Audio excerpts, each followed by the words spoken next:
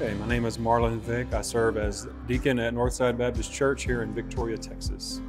The call of the minister is unique. A lot of people think that it's epiphanal, but it wasn't that for me. It was the gradual yearning and the gradual calling of Christ on my life. This is a unique calling. It is a responsibility that falls on men who will follow what Christ has in store for them.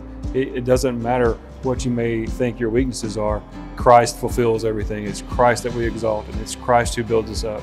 It's always, always, always about Jesus Christ and not about what you think your limitations are. Don't ignore the call. It's highly important in today's age that we answer the call of Christ and that we witness to other people and that we bring about a change through our ministries. It's just amazing to me what Stark has done for me in that regard.